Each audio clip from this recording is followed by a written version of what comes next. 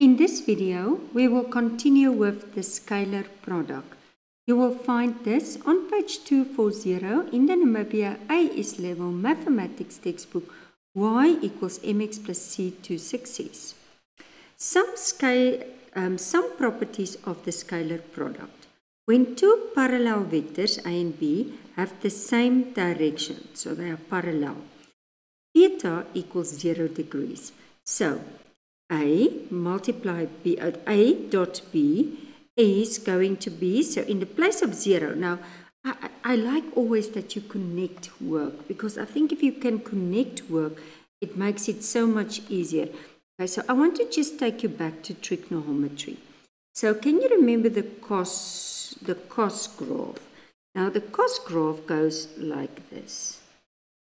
Okay, where that is 360, that is 180, and that is 0 degrees. Okay, so when cos is 0 degrees, do you see what's happening?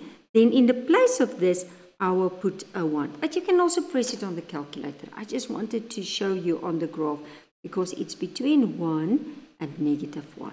Okay, so then A, the scalar product of AB, will just be that I just multiply this magnitude of vector A and B. When two vectors are perpendicular, A and B are right angles to each other. Now, what is cos 90? There is 90. Let me get another color. There is 90. Okay, so if it's 90 degrees, then what will it be? 0. So in this place, there will be a 0. And as soon as I multiply that with the magnitude, then it becomes 0. So this is very important. If two vectors are perpendicular, their scalar product will be 0. And I can also use it to prove it. This can be handy when to find out whether two vectors are at right angles. So as soon as you see that the scalar product is 0, then you know the vectors will be 90 degrees to each other, perpendicular. Perpendicular vectors, when the scalar product is 0, it's due to that cos 90. So when two vectors are perpendicular, the scalar product is 0. The reverse is also true, that when the scalar product is 0, then two vectors are perpendicular. So why that you can prove it. Okay, let's go on. Using the scalar product to find the angle between two vectors. One of the common applications of the scalar product is to find the angle between the two vectors. From the formula of the scalar product. Okay, so this is the formula for the scalar product. We can rearrange it to obtain an expression for cos theta. It's like we make cos theta the subject of the formula. So we're just going to divide this magnitude of the 2 on the other side. And that's what I basically did. I just made it the subject of the formula. Now, let's look at an example. Let's make it a bit bigger that you can see better. If A is this and B is this, find the angle between A and B. Okay, stop there. So I will first find the scalar product. So the scalar product will be that I just multiply the values in front of I, the values in front of J, and I get 4. Okay, and then I find the magnitude of A, and I find the magnitude of B, and then I just basically fill it in the formula. So I put the 4, I put the magnitude, and then don't forget, how do we find an angle? We press Shift Cos. We're telling the calculator to go to the angle mode. Make sure your calculator is on degrees. So press that. Oh, not nice writing. Okay, let's just call it degrees. So press that.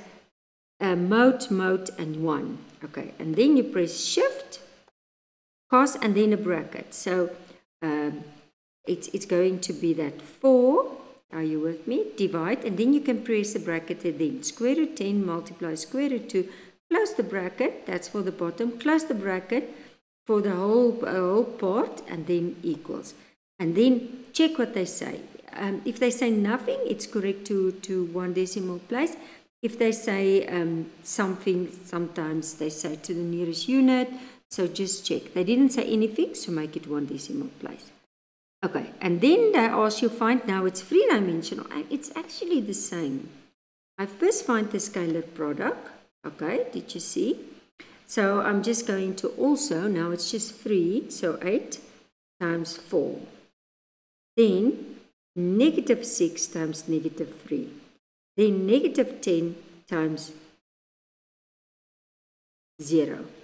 Okay, so that becomes, and it's 50. Then I find the magnitude of A, the magnitude of B, okay, magnitude of A, okay, I think here's a printing mistake. It's the magnitude of C, and this is the magnitude of D. Okay, there it's correct again. In the next print, I will just correct it.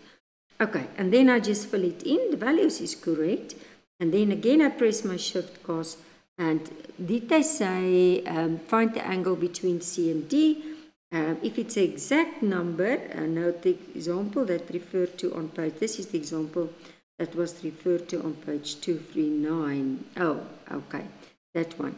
So I just want to quickly check on my calculator to see why I didn't make it to one decimal place, even if it's a 0. So shift, cos, I just check it quickly, bracket, 50, divide, bracket, square root 200, multiply square root, not square root, multiply 5, close the bracket, equals. Okay, it's on the dot, but I think the best will be, and I will do that correction also, to make it 45.0 degrees, because it must be, if it's in degrees, correct to one decimal place. I will just correct that in the reprint. Okay, I want you to stop the video, and I just want to give you, okay, they like to say this correct to one decimal place, the angle between is correct.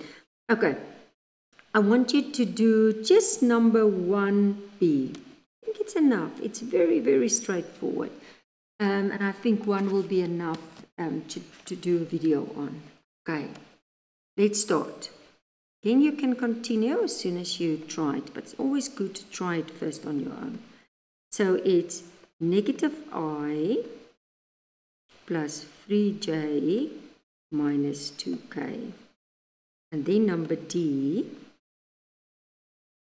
it is I plus j minus 6k. Okay, and now I'm going to find the scalar product. Okay, so first let's find it, the scalar product of CD, C dot D.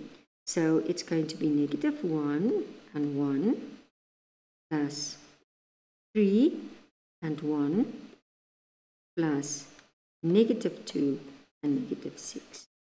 And that's going to be negative 1 plus 3, oh, sorry, the bracket, plus 12. So it's 15, and that's going to be 14. Okay. Now I'm going to find the scalar product, no, the magnitude of C. Pythagoras theorem, so it's negative 1 squared plus 3 squared plus negative 2 squared. So it's going to be 1 plus 9 plus 4. So it's going to be the square root of 14. And then it's going to be the magnitude of t. So it's going to be 1 squared plus 1 squared plus negative 6 squared. And that's going to be 1 plus 1 plus 36. So it's going to be the square root of 38. Now I'm just going to put everything in. So now I'm going to say cos theta. I fill it in. I start with the scalar product. And then I go for square root 14 I didn't make a root. Come on. Square root 14, square root 38. And then I'm just pressing on my calculator, shift, cos, and then bracket.